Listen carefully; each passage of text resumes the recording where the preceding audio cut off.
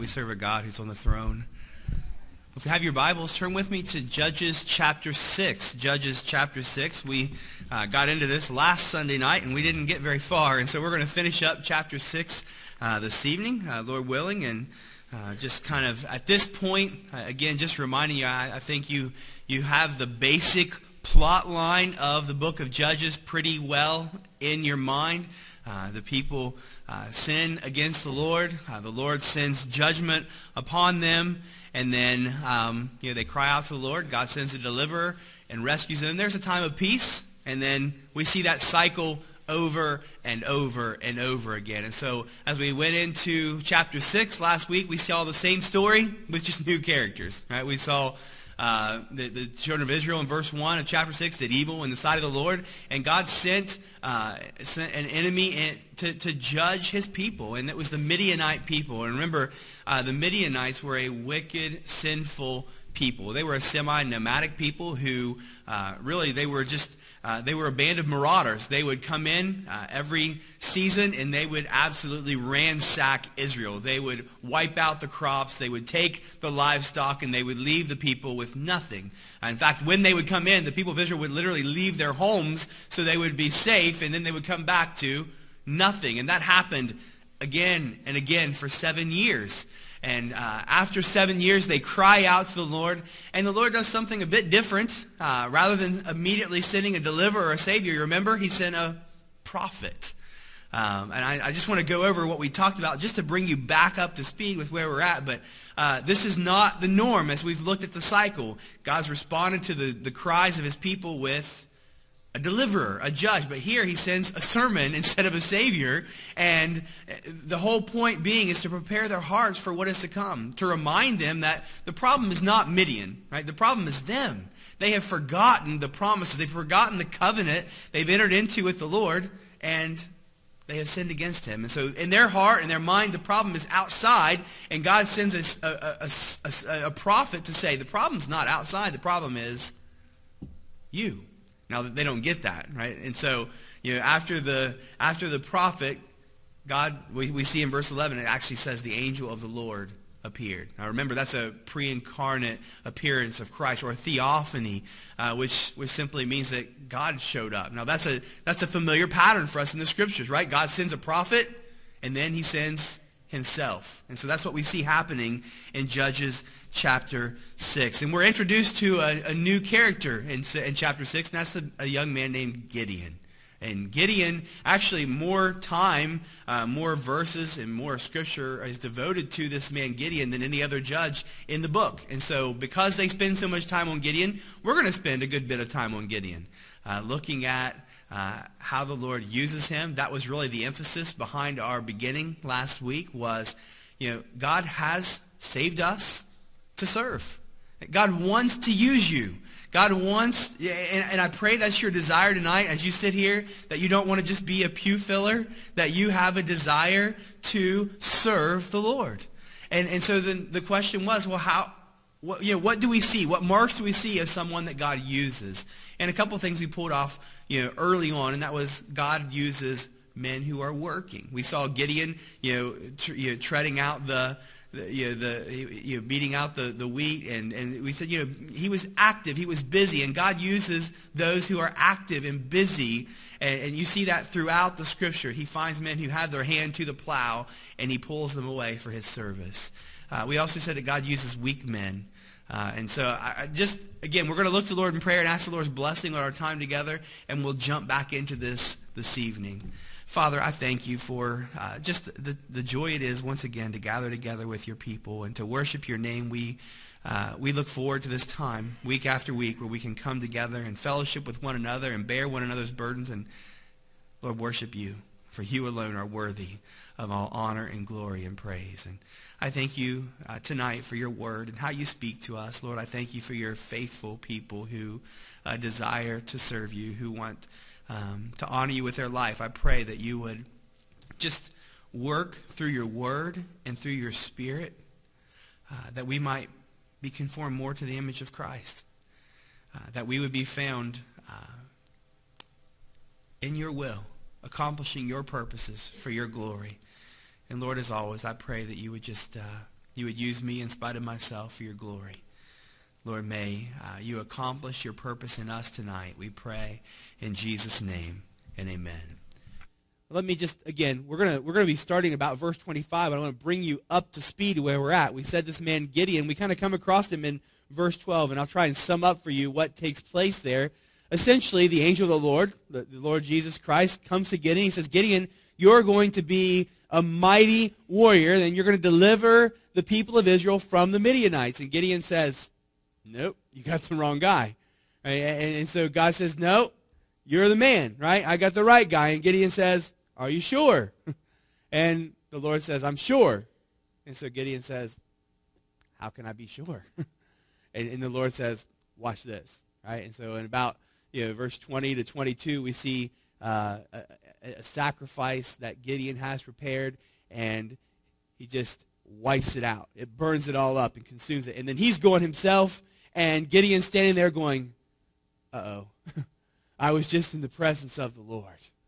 And he's fearing for his very life. He thinks he's going to die, and then he gets the message, Gideon, you're not going to die. I'm going to use you, right? And the whole wrapping up in verse 22, he builds an altar there to the Lord, Jehovah God, the one true God. And he says the Lord, Jehovah, is shalom. The Lord is peace, right? Jehovah shalom. And so, again, that reminder, until you have peace with God, you cannot be used by God. Right? And so, important reminder for you tonight. I think sometimes we have high aspirations, and it's possible for unsaved people to get in the church, to get involved in the church, to be even actively serving in the church, and feel as if they're doing great things, and be lost. And so I say that just as a word of warning to you tonight. If you're here and you do not truly know Jesus Christ, I see this happen where people kind of enjoy the fellowship of the people of God, but they don't enjoy Jesus. Right? And so the idea of actively serving is in some way them saying, if I just do enough stuff, then God will love me. And the reality is, until you have peace with God, God's never going to use you. He's never going to use you to accomplish his purpose. And so, above all things, tonight, as you sit here, make sure that you're in a right relationship with God through the Lord Jesus Christ. Make sure that you know him. Right? He is peace, yes. We are justified by faith and have peace with God through the Lord Jesus Christ. And so that's where we left off. We see this man Gideon who's questioning, Lord, I'm nobody from nowhere, and you don't want to use me. You've got the wrong guy. And God says, no, I got the right guy. Right? So it's such an encouragement, again, to us, just the reminder that God can use you. I think so oftentimes we look at ourselves and we say, God could never use someone like me. So take heart. Gideon's nobody from nowhere, and God's going to use him in an incredible, mighty way to deliver his people. And so that's where we left off. He built an altar to the Lord, and then we come to verses 25 and 26. It says, it came to pass the same night, the Lord said unto him, take thy father's young bullock, even the second bullock of 7 years old, and throw down the altar of Baal that thy father has, and cut down the grove that is by it. And build an altar unto the Lord thy God upon the top of this rock in the ordered place, and take the second bullock and offer a burnt sacrifice with the wood of the grove, which thou shalt cut down. All right, so that very night that God had came and brought this message to Gideon, he puts him to the test. He says, Gideon, I've got a job for you to do. Now, this is not deliver you out of the hand of the Midianites job, right? This is a test for Gideon. He says, I want you to go home, and I want you to tear down, I want you to take your father's bull, right, one of them, and I want you to take a second one, I want you to sacrifice it, and I want you to tear down the altar of Baal in the grove, which is an altar, an idol to Asheroth, the goddess, and I want you to tear them down. Now, clearly, Gideon comes from a family that are idol worshipers, right? I mean, at his home, there's an idol to Baal. And so he says, I want you to go home, and I want you to tear this idol down. And it's just a reminder that if we're going to be used by the Lord, then the house cleaning must start here, right? We must, before we get rid of the enemies around us, we must get rid of the enemies among us. And so, very important for us just to keep that in the back of our mind tonight as we're thinking about, how am I going to be used by God? Well, we've got to deal with idolatry in our own life. This is, in Genesis chapter 35, God called Jacob to go to Bethel. Jacob immediately went to his wife and to his household and his servants. He said, Genesis 35:1, Jacob said, all that were with him, put away the strange gods that are among you and be clean and change your garments. Immediately he says, we've got a clean house. And so let me just encourage you tonight. If you want to be used by God, you must put away any idols in your life. Now, I know, right? Sometimes we talk about idols and we have strange thoughts in our head about statues and totems and different things. But we've talked about this enough to where you know that an idol is anything that you put before God. Anything, right? So we're not talking about some altar to Baal or some pole that worships some foreign goddess. We're talking about very real things that we deal with day in and day out. I wonder if there's something in your life tonight that you need to tear down, that you need to get rid of. That's what the Lord is telling Gideon. Gideon, if we're going to go about this and we're going to see genuine revival in the land, then it starts here. I wonder. You say, what kind of things are you talking about? You tell me. You know, right? You know in your heart. What is it that stands between you and the Lord? What is it that you trust in? What do you run to whenever trouble comes? Do you run to the Lord? Or do you trust in your own ability, right? Do you run to the Lord or do you trust in your finances? Do you run to the Lord or do you trust in the certain relationship that you have? What is it that controls your thoughts and your mind and your devotion day in and day out? What is it that is on your mind when you wake up in the morning? What is it on your mind when you go to bed at night? If you stop for a moment and you think about those things, then very quickly you see your idols. Could be your job. Could be a relationship that you have, right? A boyfriend, a girlfriend. It could be a hobby. I mean, it could be any number of things. Whatever it is that consumes your mind and your thoughts, it's taking the place of God himself. And so, brothers and sisters, tonight, my encouragement to you is this. Look at your heart and ask yourself, are there things in my life that I need to rid myself of? And then, do it. Do it. Tear it down. Get rid of it. That's what God is telling Gideon to do here. God uses devoted men, single-minded men, right? And so, we finished up James, right?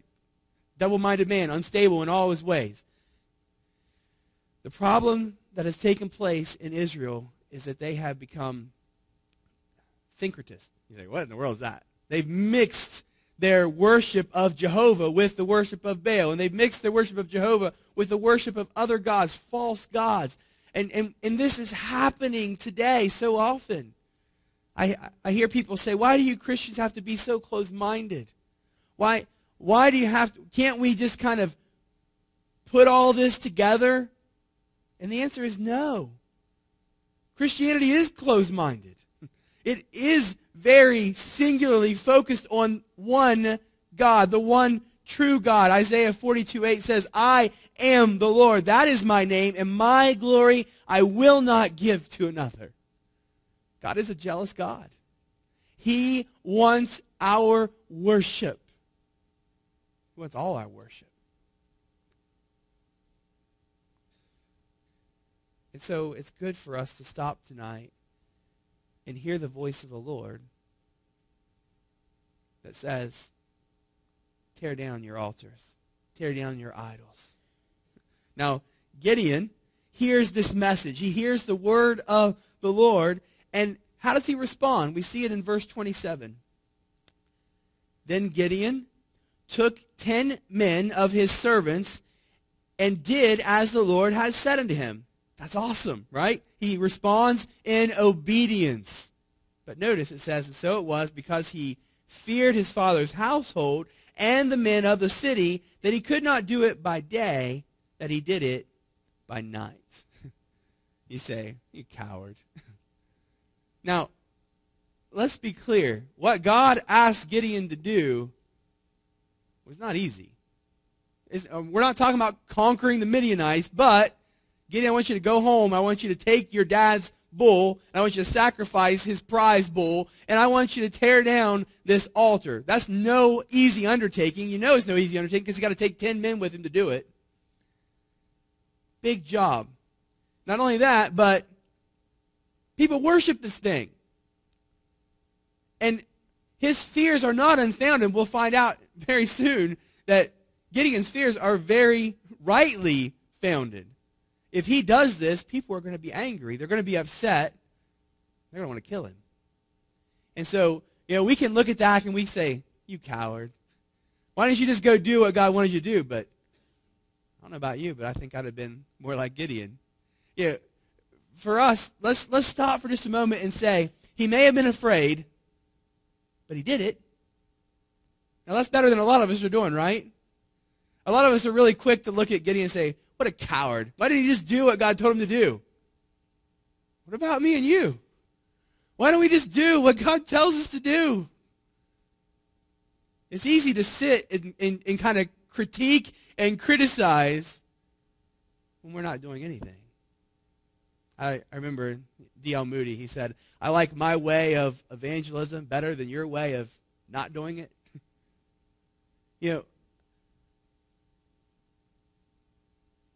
God desires obedience in his people. And too many times, Christianity has become a spectator sport where we sit back and we enjoy the singing and the worship and the preaching, and we leave the place of worship and all we have to say was, well, that could have been better and that could have been better. And I think, but what are we doing? Are we doing anything? God has given us very clear instruction in his word. Gideon left that day knowing exactly what God wanted him to do, and he did it. I am convinced that when God's people gather together and his word is preached, that his spirit is at work, and I believe that every single time you come that God is impressing upon your heart something. I believe that. If not, I'm wasting my time. And so the thing for you and I is what? To respond in obedience to what God is telling us to do. To be willing. And that's what we're seeing here. If we want to be used by God, let us be willing to be obedient to his word. Well, Gideon does it. Overnight, he goes and he tears down the altar of Baal and the Asherah. And notice the response. Verse 28 and 29. When the men of the city arose early in the morning, behold, the altar of Baal was cast down, and the grove was cut down that was by it. And the second bullock was offered upon the altar that was built. And they said to one another, who has done this thing? And when they inquired and asked, they said, Gideon, the son of Joash, has done this thing. Well, there goes that. Doing it in secret didn't work. Right? He had 10 men who were involved. It didn't take him long to track down who the culprit was. It was early in the morning that they got up. You say, what? Why did they find out so quickly? You know why? Because Baal worshipers didn't skip their morning devotions. Doesn't that strike you? Very early in the morning. Why such detail? Because they were up early to worship this false pagan god.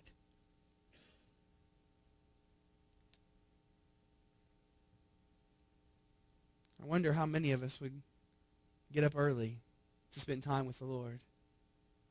How many of us would take time to worship the one true God? Here's false pagan idols they're hoping will give them some crops. And they're just, they're pleading with him early in the morning. Send the rain, bring the crops. The Midianites are coming. They were devoted worshipers to a false deity. And it's clear that they're not happy, right? Gideon's actions, they were unpopular and they were countercultural. Can I say and remind you tonight that God will call you to do things that are unpopular and countercultural? Not everyone's going to be happy with what God calls you to do. Sometimes God calls us to share the gospel with someone that is very close to us. We love them. I understand. Sharing the gospel with your loved ones is one of the most difficult things to do. And sometimes they're not happy about it. But does that mean we shouldn't respond in obedience? Sharing the gospel. Troy's been talking about Sunday nights about sharing the gospel with strangers. You know what? I've had the door slammed in my face a few times. Not everybody likes that message. It's an offensive message to tell people that they're sinners and they need a Savior. People don't like to hear that, but they need to hear it. Unpopular, countercultural. I've seen young people called into the ministry, called into the mission field, very clear call in their life, and the people who should be supporting them, who should be encouraging them, are saying, you don't want to do that. I've seen young people who are called to go to Bible college and parents going, we're not going to waste our money on something like that. You say, why do they respond that way? Because their worship is somewhere else, right? Their worship is on finances and on success in this world and not on eternity and what God has called us to do. See, this is what's happening, and Gideon responds in obedience. And then we see in verse 30, it says, the men of the city said to Joash, bring out thy son that he may die, because he has cast down the altar of Baal, and because he has cut down the grove that was by it. Does this not astound you? This is remarkable. This is the people of God. The very people that God delivered out of the hand of Egypt, and who brought them safely through the wilderness, and who brought them into the land, the promised land, victoriously, is now saying, bring out this Gideon because he tore down an altar to Baal. We're going to kill him. What irony. You know what Deuteronomy outlines for false idol worship was death. Who should have died? The Baal worshipers. This idol worship should have been squashed long ago. And no one bothered to lift a hand, but one man stands up for Jehovah God, and they're ready to kill him. It's not so unusual from today, is it? You can say anything unless you say it in the name of Jesus. And then people are not so happy. Well, Gideon's dad does what any dad would do. He stands up for his son in verses 31 and 32. Joash said unto all that stood against him, will ye plead for Baal? Will ye save him? He that will plead for him, let him be put to death whilst it is yet morning. If he be a god, let him plead for himself, because one has cast down his altar. Gideon's dad simply says, the irony here is that it was his place that this Baal worship took, it happened. But now, he's standing, if Baal's a god, let him contend for himself. If Baal's really God, let him defend his honor. Oh, that Israel would have learned that lesson. Unfortunately, they did not hear. We see this play out again, do we not? On Mount Carmel, prophet of Elijah. If God is God, serve him. If Baal be God, serve him. They didn't learn. And they repeat this again and again. And so it says, therefore on that day he called him Jerubbaal, saying, let Baal plead against him, because he has thrown down his altar. He gets a nickname. A nickname. It means let Baal contend. Right? People begin to call him this. The contender with Baal. And they're making fun of him. They're laughing at him. Because he did what God called him to do. This is nothing new, right? That's how Christians got their name in the book of Acts. It was a title of derision, and they grabbed a hold of it. People will not always be happy when you follow the Lord's will in obedience. And some people will mock, and some people will laugh. You're in good company. Your Lord and Savior, Jesus Christ, was mocked, and he was reviled, and he was spit upon. And yet, he says, count it all joy. Count it all joy. Count it an honor to suffer in the name of Christ. And so Gideon grabs a hold of that nickname, Jerubbaal, and he runs with it. And we'll see them refer to him that way again. So with Gideon, God started small. Give him something little to do. Not really that little, but it was little in comparison to what God had in mind, right? And so he starts with something small, and it leads to something big. And so, again, a reminder to us, if we want God to use us, we must be faithful in the little things. Remember the parable of the talents? Jesus shared that in Matthew 25. And then the faithful steward, the one who made good with what Jesus had given him. In Matthew 25:21, it said, his Lord said to him, well done, thou good and faithful servant. Thou hast been faithful over a few things. I will make thee ruler over many things. Right? So there's just a parable of stewardship that God will use the faithful in other ways. So if you want to be someone who's used to the Lord, be faithful right where you're at in the small things, and then watch as God moves and works. So God begins this big task we see in verse 33. Then all the Midianites and the Amalekites and the children of the east were gathered together and went over and pitched in the valley of Jezreel. All right, so round number 8 is coming. The Midianites are gathering together with enemies of Israel, the Amalekites, and they are going to raid the land. You say, what are we looking at here? We're looking at 135,000 plus raiders, marauders, who are coming to absolutely plunder and pillage the land of Israel. And so they gather on the cusp of the land, and here's Gideon.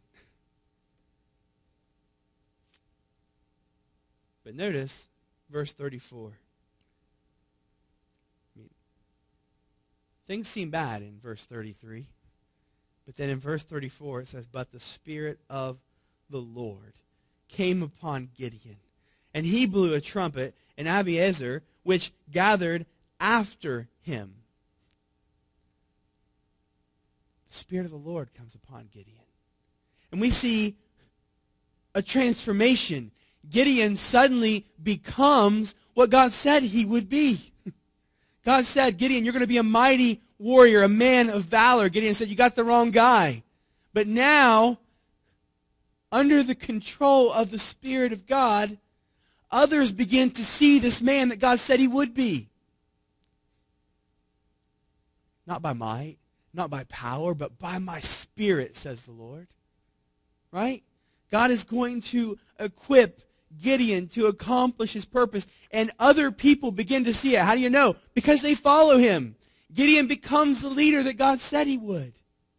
Isn't that a great promise? When I read Judges chapter 6, for the longest time I would see him call Gideon this mighty man of valor, and I think, is he making fun of him? Gideon's the farthest thing from a man of valor. But he was calling Gideon what he would be. And brothers and sisters, I look at the New Testament, he calls us saints. I don't know about you, but I'm no saint. And yet, what does the Scripture continually tell us? We are saints. To the saints in. To the saints in. Why does he say that? Because that's what we are, and that's what we will be in Christ. Right? And so we see this picture here. Under the power of the Holy Spirit, men begin to follow. So Gideon blows his trumpet, and men begin to come and gather together to fight this battle. And it's just a reminder that what God calls his people to do, he equips his people to do. I don't know what God's called you to do, but I do know this. If God is in it and he has called you to do it, then he will equip you to do it. I always think of the old quote by Hudson Taylor. I know I've shared it many times. God's work done God's way will never lack God's supply. We see here God preparing, equipping Gideon to accomplish this purpose. And where does it start? With the Spirit of the Lord. If you want to be used by the Lord, be filled with the Spirit. Surrender and submit yourself to him in every way. And watch the results. Verse 35, he sent messengers throughout all Manasseh, who also was gathered after him. And he sent messengers unto Asher and unto Zebulun and unto Naphtali, and they came to meet him. We have an army forming. 32,000 men come from around. They gather to fight this battle. Now, I don't know about you, but that's still not great odds, right? You got 135 plus with a herd of camels, and then you got 32,000 men. And we'll see the irony as we look at chapter 7 later on. But Gideon is looking at the picture, and you'll notice something. We see a man in verse 34 who is responding in the Spirit, and people are following. And then suddenly, as he looks at the circumstances ahead of him, he's no longer controlled by the Spirit. He's controlled by the flesh. So how do you know? Well, look at verse 36. We come to the very familiar picture of Gideon's fleece. Gideon said unto God, if thou wilt save Israel by mine hand, as thou hast said, behold, I will put a fleece of wool in the floor, and if the dew be on the fleece only, and it be dried up upon the earth beside, then shall I know that thou wilt save Israel by mine hand, as thou hast said. And it was so. For he rose up early on the morrow, and thrust the fleece together, and wringed the dew out of the fleece, a bowl of water. What does Gideon do? He's kind of looking at this army over there, and he's saying, God, I don't know if I'm the guy for this. Now, if you're going to use me the way you said, isn't that ironic? If you said, God said it. That should be enough, right? But Gideon's looking, and he's saying, I don't know. And so, can you give me some clarity here? Now, let's be clear. Gideon doesn't need anything else, right? I mean, what more do you need than the person of Jesus Christ standing before you and saying, this is what is going to happen? But Gideon's afraid. And so he comes up with a test. Now, I want to be really clear when we start talking about this fleece thing. You got to be very careful. People like to take this and use it. Some of you may have tried this, right? I'm going to test God out to see if I should do this or if I should go here, if whatever. Be very careful. This is, number one, it's the only place in the Scripture that you see it. You don't see God's people determining God's will anywhere else in the Scripture like this. Right. So be very careful, and we'll talk about that a little bit more. But what I believe we see here, obviously Gideon's not saying, is this your will? He's saying, God, can you confirm this for me? I know what you want me to do, but I want you to reassure my heart. Now, what I see is the grace of God here. God could have easily said, Gideon, you have little faith. I can find somebody else to do this. I mean, you really are nobody from nowhere. And I got some other candidates that could lead this army. But he doesn't do that. He reassures Gideon's heart. Gideon laid out very clear guidelines, and God met those guidelines. Should have been enough. He does it again. Right? Verse 39, Gideon said unto God, let not thine anger be hot against me. He does fear the Lord. I will speak but this once.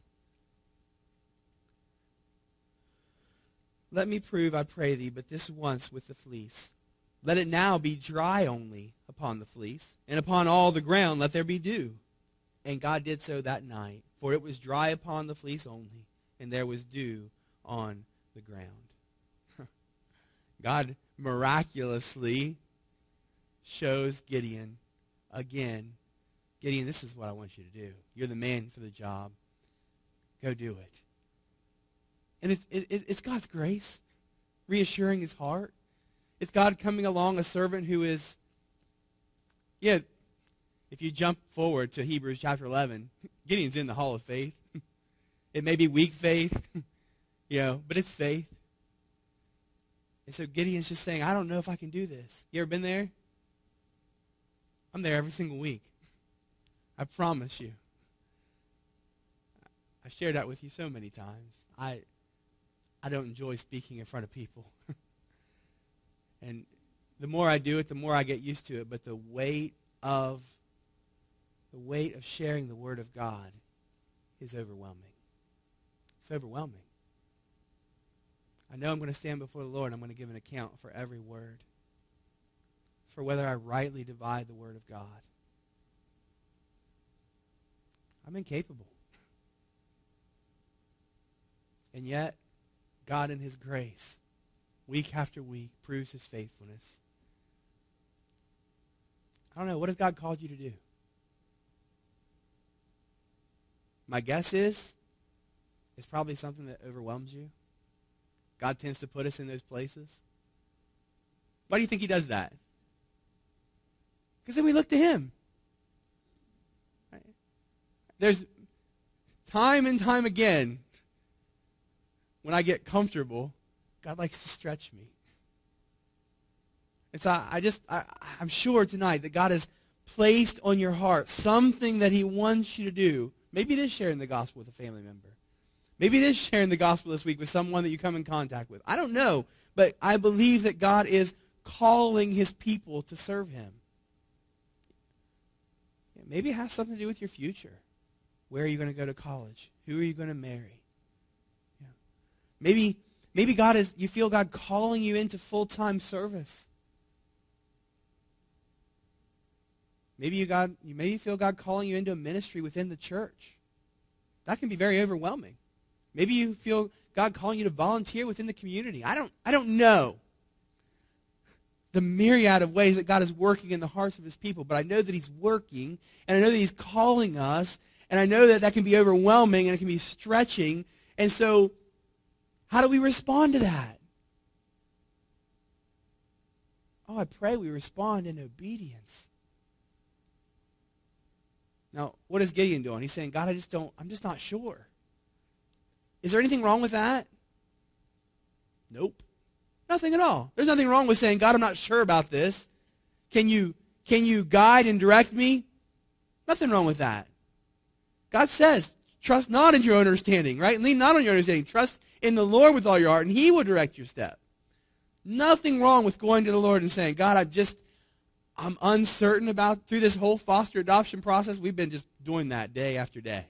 God, I'm not sure about this. Are you sure about this? And we just keep taking another step. And that's a lot of times the way God works. However, this whole fleece thing, that's another thing altogether. That's not saying, God, I'm not sure. God, I don't know which direction to go. That's putting God in a box. Right? And it's never good to put God in a box. Right? God, if you want me to go here, then give me a sign. God, if you want me to take that job, then make sure I get a call at this time tomorrow.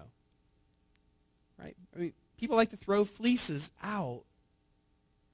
And history shows that don't work out too well. I've seen people walk through some doors they never should have walked through because they threw out a fleece. It's a dangerous thing. God doesn't tell us to put a fleece on the ground and test him. He tells us to trust him. He tells us to follow his word. Most of the time, we know what God wants us to do.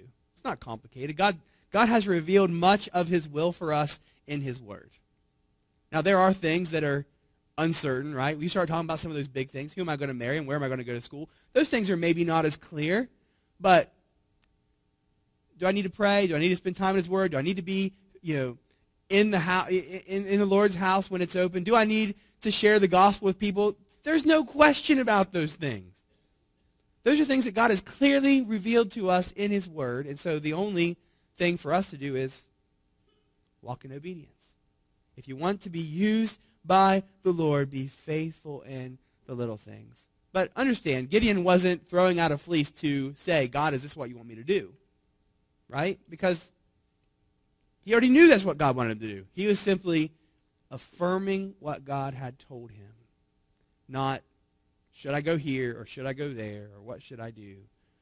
And we're gonna spend a good deal of time with this man Gideon over the next, well, I'll have a break for a few weeks before we get back to Judges, with Christmas activities and programs. It'll actually be the first of the year before we get back here.